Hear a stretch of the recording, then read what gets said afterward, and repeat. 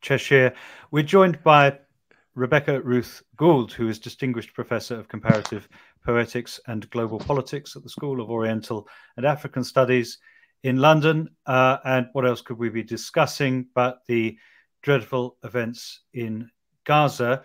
Rebecca, thanks very much for joining us on the Popular Show. Thank you. It's great to be here. Rebecca is the author of a new book, which is called Erasing Palestine, a title which is maybe yet more fitting than it was when you submitted it to the publisher, as we're currently witnessing the destruction of all of the key infrastructure in Gaza, as well as demands that Gazans leave their homes, apparently being displaced into Egypt or God knows where. It's a book that describes your own brief time working in Israel whilst living on the other side of the country in Palestine, in the West Bank. It then describes your experience in UK academia and your run-in with the anti-Semitism lobby that we've covered a fair bit on the show and had the odd brush with ourselves. And it also presents a theory or an argument for improving our language on how we talk about questions of anti-Semitism and how we talk about Israel and Palestine. It's very difficult to disentangle those two things, as many of our comrades and interlocutors have been finding over the past week. So have I sort of described the book fairly, Rebecca? Yeah. Anything you want to add to that? I think that sounds about right. I mean, I guess I also try to think about how free speech can be helpful in the struggle, because I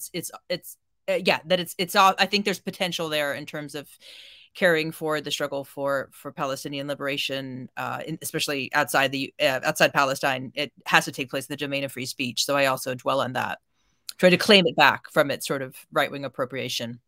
Well, I think that's extremely important as well, and I think David and I both can have things to say about that over the course of the episode. Well, look, as we go along, we'll be sort of applying insights from your book and also applying the instructive things about your own experience with various institutions over the last decade or so. But maybe we could start with your own time spent, as I say, living in Palestine and working in Israel. Maybe you could sort of tell us this story. But what I think a lot of listeners will be interested in is, I mean, we're going back a decade or more here, but the term that the UN uses about Israel is apartheid. And that is also a term that, especially in British universities at the moment, there's a lot of pressure to stop us using that term to describe Israel. You of course, were there. And I mean, quite apart from the violence that we're seeing right now, you also describe in the book what might be thought of as the sort of the humdrum and boring and annoying side of living under a system that affords different civil rights to different groups. Yes, that's definitely a very important experience. I mean, certainly, in the context of Palestinians living in the West Bank, working in Jerusalem, which is really, or working elsewhere in Israel, which is where the only really well-paying jobs are. That's everyday experience is characterized by an apartheid system, and it doesn't take on these kind of dramatic genocidal dimensions that are happening right now in Gaza, but it's the context for understanding this conflict over the course of many decades. And I think it has. So I was there in 2011, from 2011 to 2012, and I commuted through checkpoint 300, which is right at the border of Bethlehem and Jerusalem. And these are very places that are just like next door neighbors to each other. But getting from one side to the other takes several hours, and it's obviously gotten much even worse since I've left. But it's an arduous journey. In some cases, a dangerous journey, because the soldiers who are manning the checkpoints are very well armed, and yeah, it's also a journey where you witness face to face this kind of apartheid system. There are separate lines. Of course, I was, as a white American, I had a certain level of protection that Palestinians didn't, but we were next to, there are separate lines for foreigners and Palestinians. The bus system is another very interesting instance of how apartheid works. It's not the case. There aren't like official laws saying that Palestinians can't travel on the Israeli buses, but they don't dare because it's dangerous. It's very, it's not safe. And that's, again, it's increasingly so. And probably in the upcoming, certainly right now at this moment, it definitely isn't safe. Right. Yeah, so it's a completely separate system, just getting from, even going through Jerusalem, separate bus systems, the quality of the upkeep of the Israeli system is strikingly different, right? The infrastructure, the support that's given by the Israeli state or the Jerusalem city for the upkeep of the services is very, very dramatically different. Things like libraries, schools are also very, very dramatically different. If you cross the border from West Jerusalem to East Jerusalem, it's like completely separate worlds in that sense. So yeah, that's the context. I mean, and that's the better, that's those who are privileged enough to not live in Gaza, to have some mild freedom of movement, they can see this kind of drastic inequality, and the way roads are built, from Israel, Jerusalem, Tel Aviv, to the settlements that are not open to Palestinians. And, of course, the laws don't say, well, Palestinians can't enter, but you have to have a certain kind of ID. You have to have, and so that's how the apartheid system works, like through IDs, verifications, checkpoints. It doesn't, in a sense, I think it's been possible to kind of deny for a while, it was possible to say it wasn't quite the same as apartheid because it wasn't so explicitly racialized. But now I think we're at a moment where Human Rights Watch, Amnesty International, have fully acknowledged it's a consensus in the human rights community that this is an apartheid system. Yeah. And you went to Israel. I mean, you didn't go as a sort of paid up pro-Palestinian activist. The fact that you were there at all in defiance of the academic boycott on taking up academic positions in Israeli universities attests to that. But you didn't end up finishing the appointment that you were there for, because as I understand it, you just found it unbearable what you were seeing, and that prompted you to write this article, which sometime later would have professional consequences for you beyond anti-Semitism. Could you describe that to the listeners, please? Sure. So I should say I had a fellowship with the Van Leer Institute, which, I mean, as I think it is one of the only scholarly organizations in Israel that does seek to support in whatever way they can Palestinian rights. It's very much in the left, in the scheme of things. And I even at that time, I was respectful of the boycott. I supported, but at the same time, I felt like if I really want to, I don't want to just take other people's words for what's going on. I do want to see it myself, and that was a way to do it. And my condition, for accepting that fellowship for myself was that I would be living in Bethlehem, which I think did impose. It wasn't necessarily what they liked at the institute. It did impose, a completely different kind of life experience than they intended for the postdoctoral fellows. But yes, even then, so I'm kind of glad I saw what I saw, because I'm the kind of person where I do want to see with my own eyes what's going on before I start making claims about it. And I was very struck by the kind of bubble that Israelis live in. Many of them are obviously very unhappy with their government and to some extent aware of what's going on. But the fact that, they can't go, and many of them don't want to go, but they also can't, according to they're not legally allowed to enter into the Palestinian territories, really creates this. I mean, it's kind of a technologically refined form of apartheid, where you don't even just, thanks to modern technology, you really don't kind of need to know what the other side is doing. And so that was a very surreal thing. Like I'd live in one world in Bethlehem and then go to Jerusalem, and no, they just didn't have a clue, kind of, or even acknowledged in a very passive way what was taking place. And I think, yeah, one of the kind of turning points was going on to Hebron and seeing the which is a very famous, very well known for the settler movement. It's part of the West Bank, but it's just a very endangered city where the settlers are particularly violent there. And a big massacre, in fact, occurred there about 2 decades ago by a man named Gould, just massacred 20 or 30 Palestinians at prayer. And there is a monument to him there right now in the settlement in Hebron. And so, yeah, you got the sense of it being just like, at a certain point, I felt like I can't, I've educated myself and I just need to step away and not continue in that apartheid system in any way. And so I wrote about, right around the time when I was about to leave, I left the position. I wrote a sort of quick article, actually using the ideas of a former member of the Knesset named Avram Borg, an Israeli who's very critical of the Israeli state.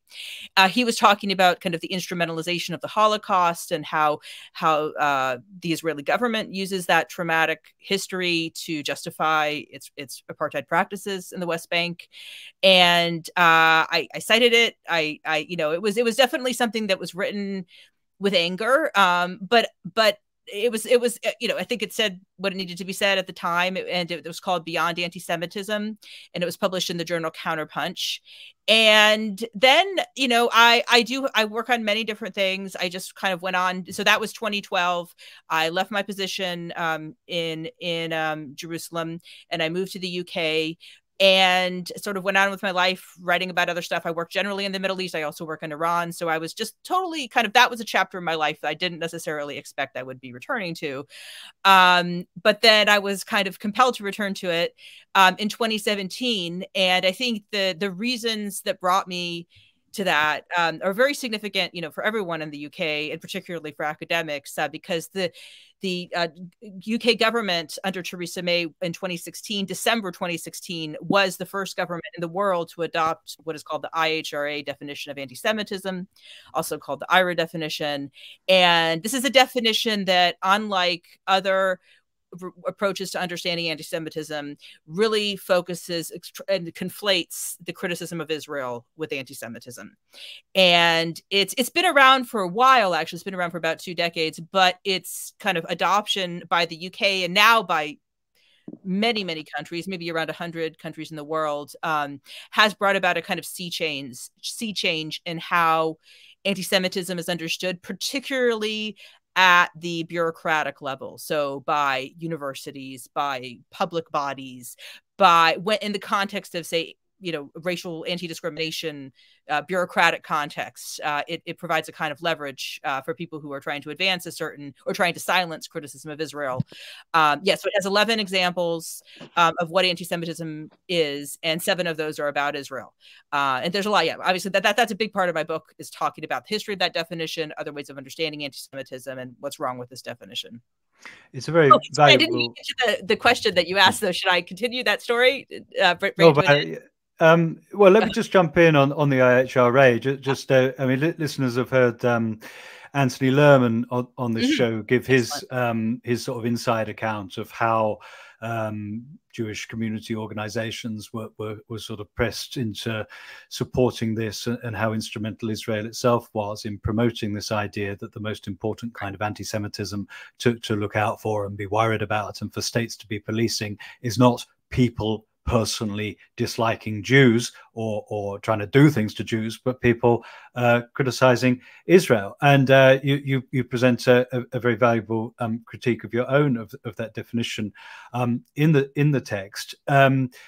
Sorry, I'm itching to get ahead of the story because it's very interesting what happens next, but please continue. Okay, so continuing the story, that's the kind of political and intellectual context for the story, which is that, yes, in February of 2017, I was accused of anti-Semitism. Actually, I was first accused by a student who was in, I never actually met the student, but he was in one of my classes, apparently, like a large lecture class. I never spoke to him. And he came across this article that I'd referenced that I'd written from 2012. And it's in what seems a kind of strategy for kind of advancing a cause. He decided he was going to publish an op-ed about that article of mine called Beyond Anti-Semitism in the student newspaper to coincide with Holocaust Memorial Day, and to basically call out me as someone who, you know, was anti-Semitic, was really although the article, everyone is welcome to read it, by the way, it's on my ResearchGate profile, but you know, he saw it as anti-Semitic, and so there was an op-ed published, but the student ultimately, as far as I understand, and of course I wasn't fully a part of all the backdoor negotiations at my university, I believe that the student didn't like advance a formal complaint against me. What happened, so he just published his op-ed. There's a little bit of controversy. The Telegraph Daily Telegraph ran a story about, you know, this anti-Semitic lecturer. Eric Pickles weighed in, saying that it was one of the worst cases of Holocaust denial he had seen, and the author, me, should consider her position. But at that point, it was just like a little bit of outrage on the right wing, basically. But then the moment when it kind of became something that I had to get a lawyer for was when the organization called the Campaign Against Anti-Semitism did make a formal complaint to the university, and the university then, you know, according to the laws of this country, did have to act in some way. And so they convened a panel, the identity of which was never made known to me, to kind of assess whether the article was anti-Semitic or not. That went on for, and this is just worth mentioning then in this context, that it's not just a personal story. I think the reason why is that it is significant, you know, for everyone in the UK, is that had never happened in the UK, that writing about Israel and Palestine within a UK academic context had become the subject of complaint investigation. I'm an American, you know, so I got my PhD from Columbia, so I'm very used to that kind of politicization of the discourse around Palestine. But my understanding is that in the UK before 2016, 2017, it wasn't like that. You know, there was a lot more freedom for Israel critical scholarship and writing. So I happen to be that kind of guinea pig test case where, you know, after the IHRA definition, that this was continuing, which meant that all the complaints against my article by the student, by this organization, they all tied their claims about its anti-Semitism to the IHRA definition, which defines criticism of Israel as potentially anti-Semitic. So in a sense, that adoption of by the UK government of the IHRA definition was what enabled this accusation, this series of accusations against me, which made it, you know, much more serious and consequential than it otherwise would have been. So ultimately, I was that went on for 6 months, and I must say I learned a lot. I think a lot of people, you know, about law, about free speech, about anti-Semitism.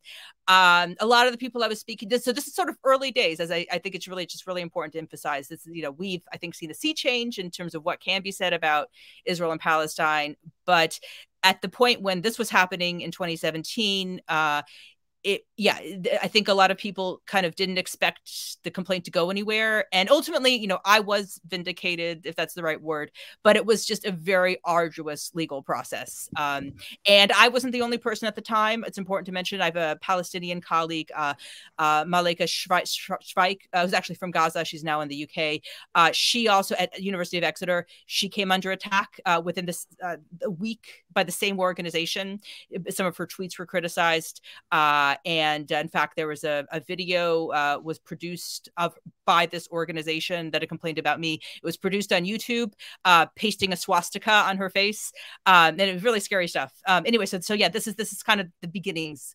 Yeah, so I learned a lot about that, about everything. Yeah, and the same campaign has actually taken some academic scalps. So they didn't manage to get you fired, but they've got other people fired since. I mean, I think this is all like really crucial context for understanding the situation in which we're entering now in trying to talk about and trying to protest and trying to intervene in the current Gaza war.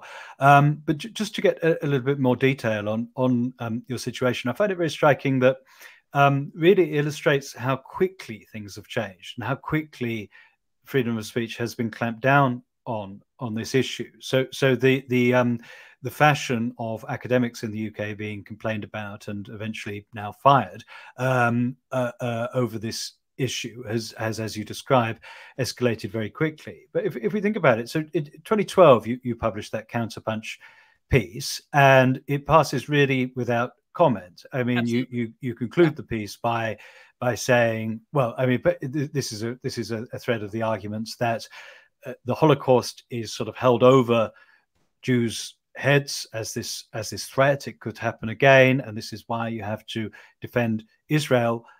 When, as you conclude the piece, in fact, there are comparisons to be made between what went on in the Holocaust and what goes on with the Palestinians. That, of course, is one of the things that you're technically not allowed to say, according to the IHRA definition of anti-Semitism now. I mean, I know you say in the book that you wouldn't put it that way today, but the important thing is, in 2012, no one really batted an eyelid. Some people didn't like such comparisons, other people didn't mind them, but the point is no one thought that this was a fireable offense, or, as Eric Pickles put it, an act of Holocaust denial. Indeed, the worst act of Holocaust denial he'd ever seen.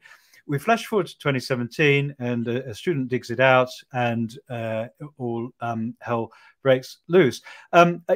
Actually, it's really fascinating to me that the dates here line up with one of the most publicized incidents in the Labour Party anti-Semitism affair, which was Jeremy Corbyn's reply on Facebook to a post about a mural by an artist called Mir One, the famous mural of the bankers kind of playing Monopoly or whatever on the backs of what looked like black people. This mural, which whatever common opinion by now regards as anti-Semitic, in 2012, Corbyn, among other people, kind of in passing on Facebook said, this is, this shouldn't be happening because of freedom of expression and so on. Actually, the Jewish Chronicle at the time, and even Harry's Place, an extremely pro-Zionist and anti-war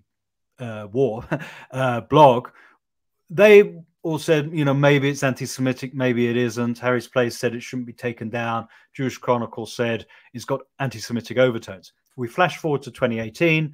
Corbyn's replies dug up, kind of similarly to your article being dug up, and suddenly everyone is saying this is unambiguous, that this is anti-Semitic. I'm not really interested in litigating whether either thing is or isn't anti-Semitic. The point is, in 2012, no one thought it was, or no one thought it was cut and dried. In either case, no one really was bothered. You flash forward to 2017, 2018, and there is this huge amount of attention on it. What do you think had changed in the interim? You don't say too much about Corbyn or any of that in the book, but do you think there's a connection there? Do you think that you were targeted because of this increase in interest in anti-Semitism, because the left and a pro-Palestinian figure were suddenly becoming politically important in Britain? Yes, and just before I answer your question, I'm afraid let me flag something I want to discuss after, so I don't forget. Yeah. I do want to talk a little bit about that point about what I would have written differently, because I think it does apply to the contemporary context. Let me just flag that. To answer the question, what changed and what made it so powerful? So the sort of genius of this definition, and I think as political strategists, people interested in politics, we just have to kind of not admire, but remark on how effective it's been in silencing, the other side, our side. It's actually not just about the content. It's about what I would call the form. And that's why I published an article called Legal Form to describe this. It's about this word adoption. I think that's something we shouldn't lose sight of. So this is relatively new in terms of thinking about how we deal with racism. The verb that's used there. So, throughout history, obviously, people have had lots of ideas about what's racist, what isn't. And it's always been a subject of robust debate in a good sense, right? But what was really I think, effective about these strategists who formulated the IRA definition is that this idea that, you know, it was originally governments and then it became universities and public bodies need to, quote unquote, adopt a definition. Now, they present it the form that takes, you know, normally when a government like makes a big statement, there's something kind of a legal aspect to it, right? Even if it doesn't go through parliament, which obviously this is not, it has a kind of legal force. Like Theresa May, you know, the government issued a statement about this adoption of the definition, but it was just a policy statement, basically a press release. But because there's no kind of context for understanding what it means for a government to adopt a definition, you know, outside of a legal transformation that would be a bill going through parliament, it kind of has this halo of legal force. In other words, it gets this leverage from this word adopt, like, you know, that there's some kind of legal consequence, you know, that's what is implied in that. This idea, this request that was pressed, you know, governments were asked to adopt something. It means that if they, you know, at some point don't adopt it or don't apply it, they're somehow legally in breach, you know, of something, could be accused of racism. I think that was the genius move, right? So it wasn't just about putting it in a form that, even though it isn't actually like a law, it doesn't have any kind of no democratic form through which it's been accepted or debated. It still has legal force just because people attribute this force to it. This is what our friend Teresa Caldova calls compliance thinking, where it's almost because you're not legally obligated to do it that as an institution you do it even more fervently because there aren't strict lines and divides of responsibility. So everyone's in a competition to show how compliant they are, as opposed to merely just follow the rules. About a performance. It makes it the whole exercise in kind of dealing with racism, it becomes like a box ticking exercise. It becomes very performative. And not only does it silence Palestinian speech, it also doesn't help with dealing with anti-Semitism. It's because it's all about show and performance. And you know, anyone who reads this document, I mean, just, you know, purely from a kind of objective academic perspective of wanting to know what it's actually saying, we'll find that it's just incredibly vague. And that too is by design, you know, the vaguer, the more effective, because people, they don't know what the limits are. So I think that's what kind of makes it, that's kind of what explains its effectiveness in silencing speech. And the government, so the government, you know, in other words, Theresa May's government, the conservative government, and unfortunately now, you know, the Labour Party as well, was able to kind of act as if it was this sacrosanct text that everyone has to abide by, when actually there was no democratic process through which it passed any of the standard, you know, vetting stages that these kinds of, you know, truly sacrosanct things like a constitution, you know, go through. So yeah, I think that kind of what explains the effectiveness. So you were in University of Bristol, 2017. The student complains about this article that you'd written. I mean, it wasn't even up on the Counterpunch website at this point. So right, that's correct. No, in fact, it was. I think it was always. What happened was it was just in their print version. Oh yeah, I myself had uploaded it to the repository. Oh, and in fact, I should also mention that I was kind of pressured, especially by the Telegraph and maybe indirectly by my colleagues, to renounce, you know, what I'd said there. And while I did say in my book, and I'll get into this, you know, there's certain things I would have written differently, I was never, ever going to renounce it. I mean, there was just nothing. I was writing what I saw with my own eyes, you know, on a documentary basis. And so, yeah, I myself, I've never been kind of ashamed of it. I put it on a repository. And then, but, you know, at the same time, I wouldn't say it's like the most thoughtful thing I've ever written. It was just something that I, you know, an active witness bearing. Yeah, and it didn't warrant the shitstorm that it created. So the student complains, and then the case is picked up by the Campaign Against Anti-Semitism, which is a charity here in the UK, and our listeners will have encountered them before. They were one of the groups that contributed to the submission to the Equality and Human Rights Commission's investigation into the Labour Party in an episode from about a year ago, which people can scroll back to. We called it The Real Racists.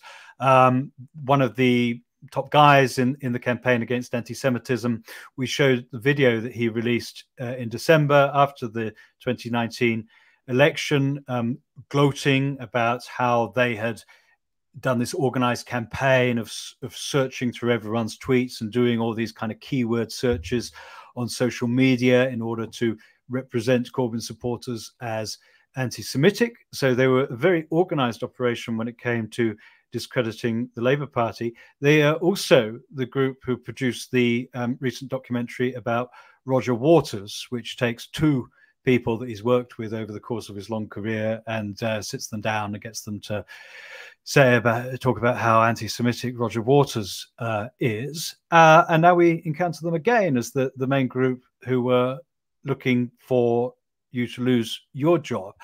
Well, I mean, they represent themselves as just a charity, a group of good-hearted anti-racist volunteers. Even some people on the right of the Labour Party have become sick of them. Margaret Hodge, of all people, the person who called Jeremy Corbyn an effing anti-Semite in Parliament, she has complained about them and said that actually that these guys are right wingers and are against the Labour Party as such. She's saying, I thought they were only against my enemies in the Labour Party, but it turns out they're against me as well. What was your sense of who you were dealing with here?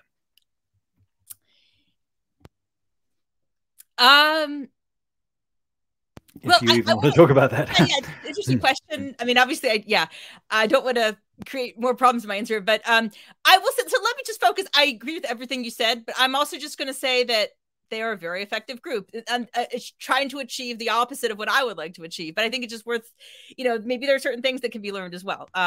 So they did. Yeah, you're right. We should be realists in this matter. They struck me as completely committed to everything I opposed.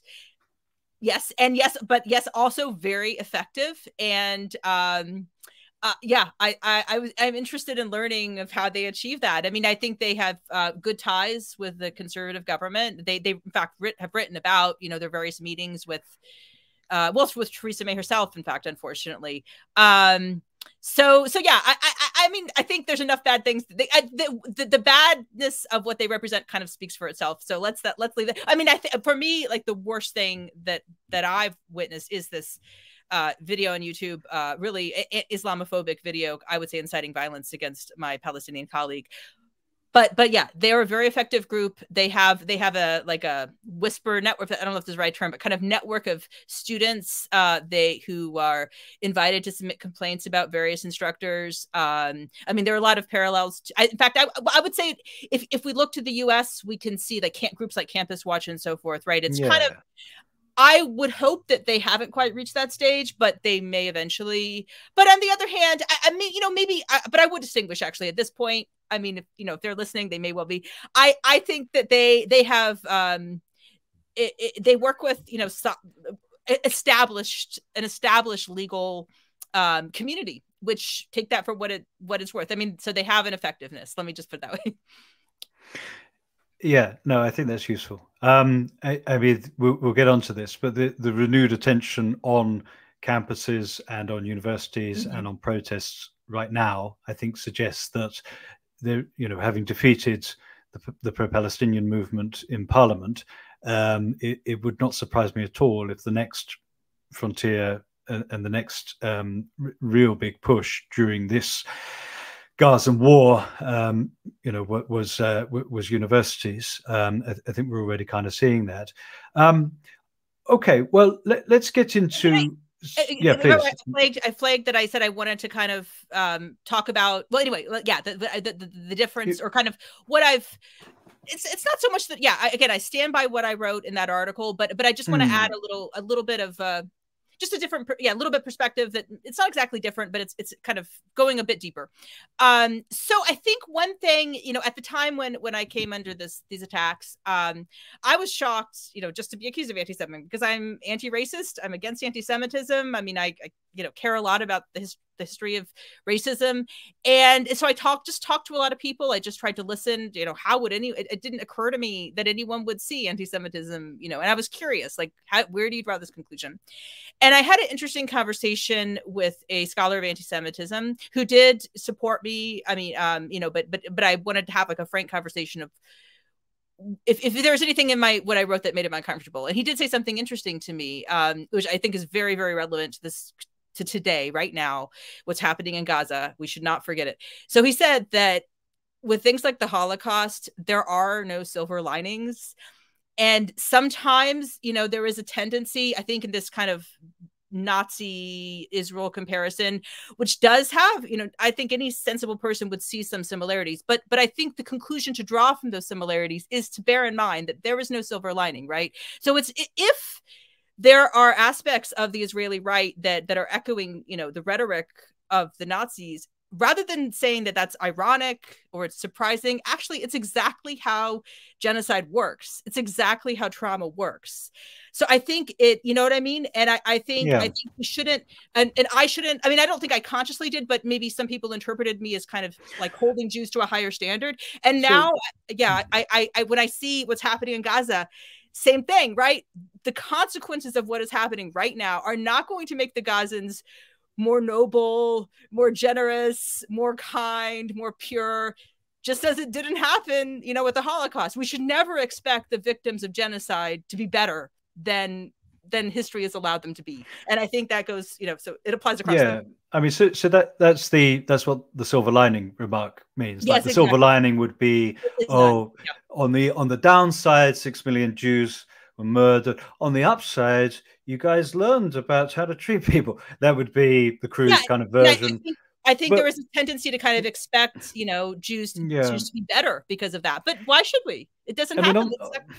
At the same time, there is a taboo on making comparisons between Israel and the Nazis. Interpersonally, and if you're having a political conversation or a debate, it's almost entirely useless, because it's going to upset people in the discussion, and the substantive discussion is going to be derailed. That's my main objection to it. Right. However, the fact that it has been quasi legally codified as something that you're not allowed to say is completely illegitimate as far as I'm concerned. And I would just throw in here Jacqueline Rose's discussion in her book, The Question of Zion, which responds to this idea. How could you? This is so obscene to compare what is happening in Israel to this great crime against the Jewish people. But on slightly similar grounds to what you just said, Rose says that this is completely psychologically to be expected and plausible. Of course, people, even on an individual basis, emulate the behavior and psychology of their tormentors and their oppressors. Just historically, of course, the existence of Israel is bound up with the Holocaust. It would not have had the amount of consent it had in other more powerful countries if it hadn't been for the Holocaust. The Jewish people wouldn't have been there as refugees in order to provide a population for Israel in 1948 if it hadn't been for the Holocaust. There's a whole culture in Israel. There's a whole subculture of Israeli jokes and humor and popular culture and self-representation and sexual politics about the fact that in Israel they're the tough ones who it wouldn't happen to again. In the diaspora, Jews are all like Woody Allen and Larry David, cringing and weak and embarrassed all the time, whereas Israel's the strong place where they couldn't do it to us again. Everything about Israel is wrapped up in this contest and this claiming and this reaction to the Holocaust, from the deepest psychological things to open kind of jokes and self-representation. So the idea that suddenly it becomes unacceptable when it comes to talking about the treatment of a dispossessed population is completely absurd as far as I'm concerned.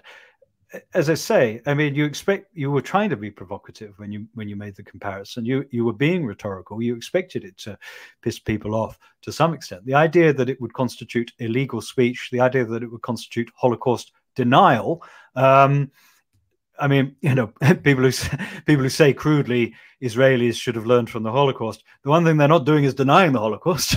You know, is just a kind of, to me, such a clear-cut example of the way in which we've allowed a blurring between being rude and impolite and unkind and being, you know, doing something illegal. This is a dreadful slippage, an absolutely dreadful one, and a completely anti-intellectual one as well. And yeah, and I'll just add that I, just based on kind of my empirical experience of talking to the university lawyers, talking to the administrators, I don't believe that anyone at any point ever actually thought there was anti-Semitism, you know, so it was about, so yeah, I think again, it was about this idea of adoption. The government had adopted this definition. Therefore, regardless of what they see before their eyes, you know, they couldn't trust that gut instinct that we rely on to kind of figure out whether something's racist or not. They had to go through this procedure.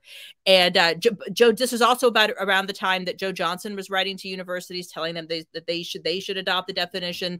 So the university knew extremely well that, you know, the proceedings of their inquiry into my article was going to potentially be subject to government scrutiny, right? They could get into big trouble if they didn't check all their boxes, create a chilling environment and so forth. So it wasn't, you know, I'm not even sure that kind of our everyday sense of what anti-Semitism is just like has shifted nearly as much as the kind of bureaucratic apparatus into which we are subjected for kind of addressing these accusations. Let's just give a brief survey of where we are now with censorship. That was your situation in 2017. We flash forward to 2023. An absolutely horrifying incursion by Hamas into this Israeli music festival at the start of last week. Indiscriminate killing of civilians, murder in nearby settlements and kibbutzes, followed by a retaliation by Israel that we are currently observing. A situation that warrants the highest level of political debate, the highest level of democratic scrutiny, and the highest level of freedom of speech. We're watching absolutely unprecedented acts. I'll put it that way. The reaction, however, is an equally unprecedented clamping down on our ability to talk about any of this. In France, there is a systemic ban on pro-Palestinian demonstrations. In Germany, a demonstration by pro-Palestinian Jews in Berlin has been cancelled by police. The German Home Secretary on the news today, a listener writes, said in an interview that she was worried that images of the impending ground invasion of Gaza will make Jews in Germany unsafe because supporters of Hamas in the country will get emotionalized and mobilized. The hint being, don't show Israeli war crimes because these supporters of Hamas in Germany are going to take action in response to that. Saskia Esken, the one of the leaders of the Social Democratic Party, has cancelled a meeting with Bernie Sanders, the most popular Jewish politician in the world, because he had been too equivocal. It's not even like he was being wholeheartedly pro-Palestinian. Quite tepid, actually. Totally, completely tepid, as he always is. Frankfurt Book Fair has withdrawn a prize from Palestinian author Adania Shibli. In the UK, government buildings are lit up with the Israeli flag. The country looks like a Roger Waters live show right now. Suella Braverman, our Home Secretary, has said in a possible trolling remark that even flying a Palestinian flag may be a hate crime. Keir Starmer has banned Labour members from participating in pro-Palestinian demonstrations. The Guardian has sacked its longtime lead cartoonist, Steve Bell, for a supposedly anti-Semitic representation of Netanyahu. In the US, the State Department has sent an email, this has been leaked, saying that government employees are not to use the phrases de-escalation, ceasefire, end to violence or bloodshed, or restoring calm. Those are direct citations. Despite setting up a US House Judiciary Select Subcommittee on the weaponization of the federal government, populist Republicans like Josh Hawley are calling on the FBI to investigate student protests in support of Palestine. MSNBC has suspended all of its Muslim news anchors. This is just a brief survey of some of the retractions of free speech or even just normal speech on this issue that we're seeing. So it seems that you were a kind of canary in the coal mine, really, as far as official reactions to this kind of speech is concerned. Have I missed any big ones there? Well, there was a cancellation of a play in Germany about by a Palestinian author as well, and I'm sure the list is going to be increasing by the time this show airs. And I think it's important to say in this context that amid all this concern about how Israelis or might feel based on the discussion of Palestinian lives, the first victim of the violence in the United States is a Palestinian boy, 6-year-old boy, right? So I think that speaks for itself. The silencing of Palestinian perspectives does have real fatal consequences in the United States as well as elsewhere. And I think the other thing, it's really, on the one hand, I think when we're sort of glued to the screen, watching the bombing of buildings, these bodies piling up in Gaza, it is, I think, natural to kind of say, well, is this really that important? I mean, this free speech stuff, like, people are dying. But to the contrary, the only means we have of stopping this is, at this point, political protest. Donations will not reach Gaza. I mean, they may over the next few years, but not like at this particular moment. We can't actually stop a genocide by, giving money, by hopes and prayers. Actually, political protest is all we have, unfortunately. So it is actually vital. It is our tool in this struggle. Yeah, I mean, I have to say that what we're seeing is the Ukrainification of Israel, where a geopolitical situation that traditionally liberals have been at least on the fence about. At least you expect even a relatively conservative liberal to say, well, it's complicated. No, instead, for the first time, I think, we're getting this compulsory uncomplication of the issue. Celebrities, posting memes for Israel, etc., like they did for Ukraine. The kind of cancelling of ambiguity, the extinguishing of ambiguity, let alone the possibility of the kind of pro-Palestinian feeling that we would expect or hope to see is really palpable. And I mean, what's the other comparison? The fact that you were getting right from the start with the Ukraine war the message from governments in the West that this was just never going to be a matter of democratic debate and democratic scrutiny, that the governments did not want to hear your opinion on it at all. And what is more, they weren't even pretending that their aim was to end it. This was the other kind of novelty about the Ukraine war, that governments weren't even paying lip service to wanting to end the war.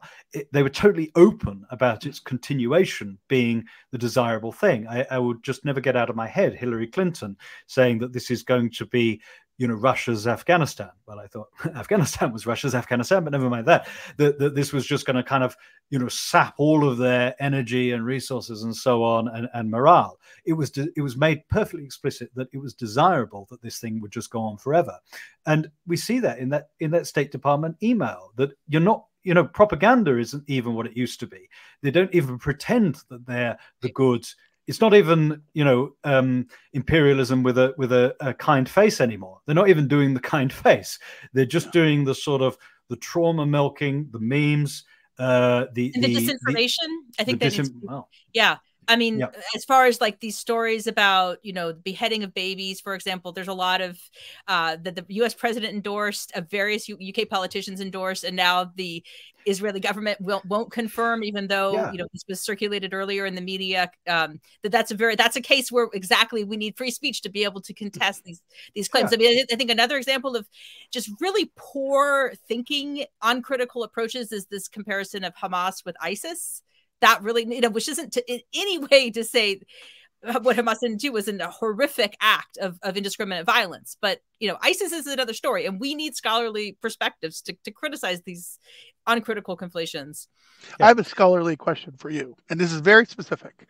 I you know, just growing up around sort of these issues and growing up in this sort of environment where constantly, you know, sort of this discussion has always been going on, you know, since I've been a child. And I remember the term Nakba. I not hearing it until graduate school.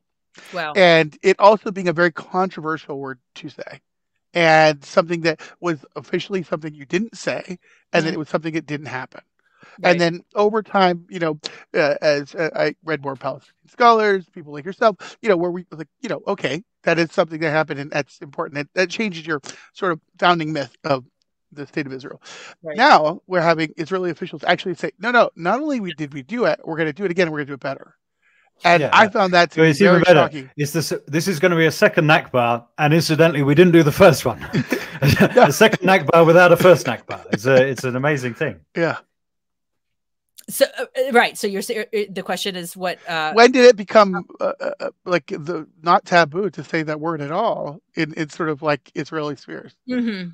How is it it's being it's being like reorganized. Violence. It's almost as if, and you know, we actually have some empirical proof of this, almost as if Israel, you know, welcomes Hamas, the opportunity provided by the violence in southern Israel to sort of reveal its true colors.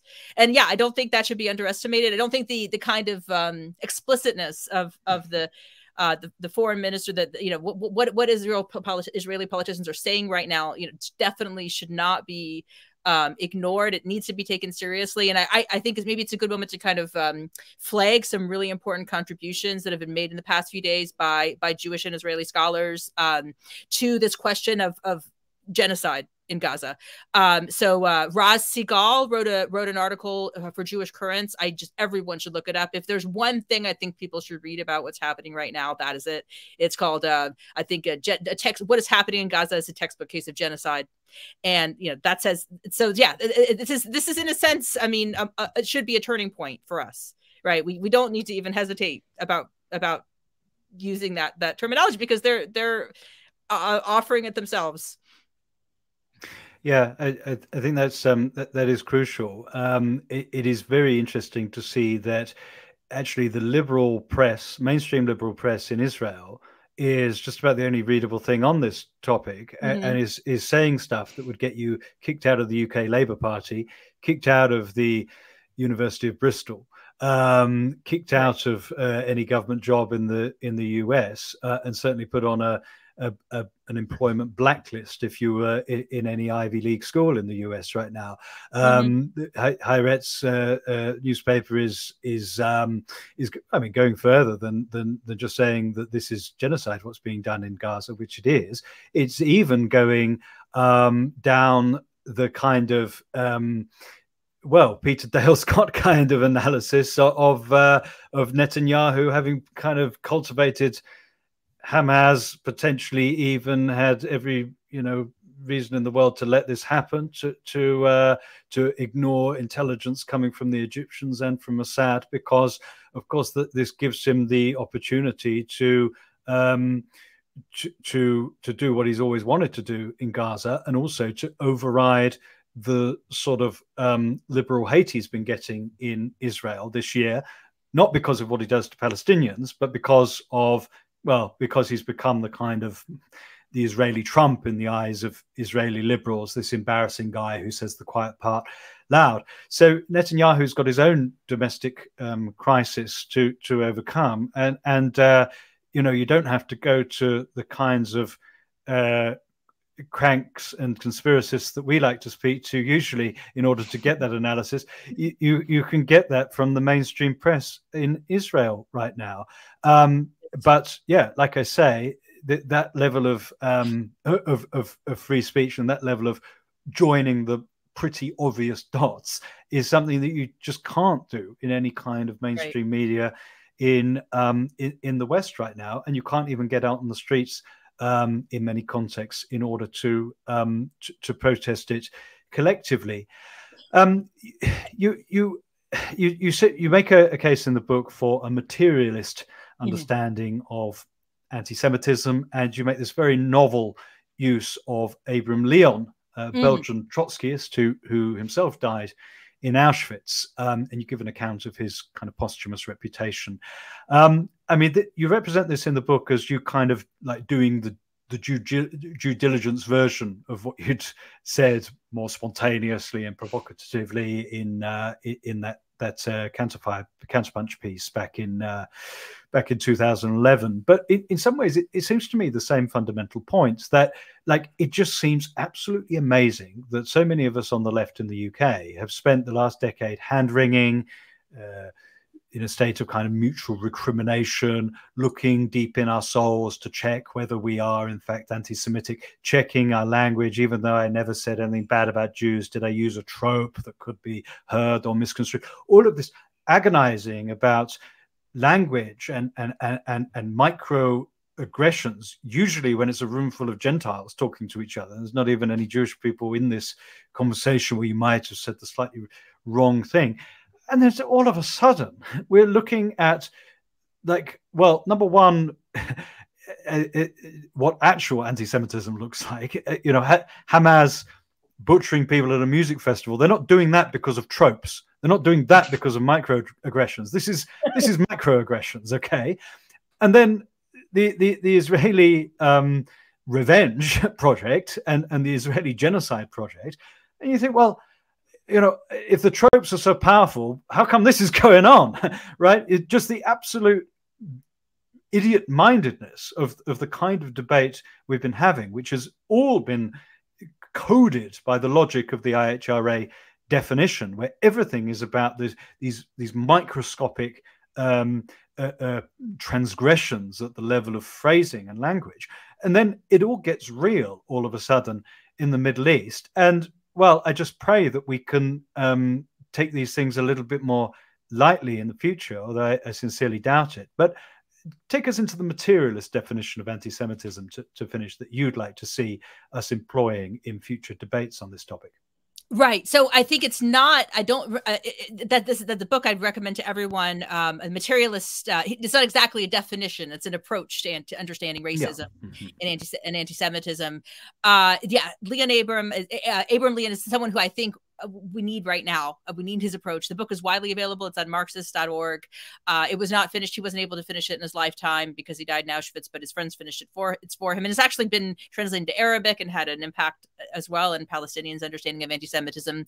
And he grounds it in economic critique of capitalism, and which I think is absolutely appropriate. I mean, of course, anti-Semitism precedes capitalism, but the forms it's taken are inseparable from the way that the Western world has divided classes. And I think, so it's something that focuses on the way that racism is useful to those in power and doesn't separate. What's important about a materialist approach to anti-Semitism is it doesn't separate anti-Semitism from other kinds of racisms. It sees them as intertangled and entrenched with each other.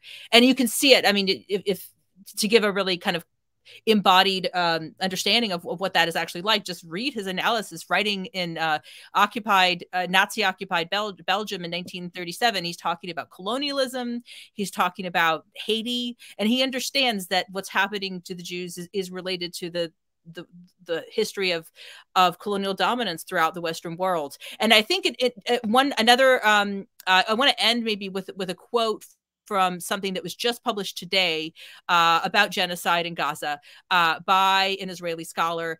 And it is useful in terms of our conversation, because it kind of explains why it is that the Western politicians of the world are so interested in maintaining an apartheid state in Israel Palestine. I think we need to bring this back to ourselves and our locations. It's not about what Israel's doing. It's about, because they couldn't do it without U.S. arms, without U.S. funding. It's about why our governments are so interested in maintaining that apartheid and potentially genocidal system. So I thought this was this was published today in the New Left Review. It's online.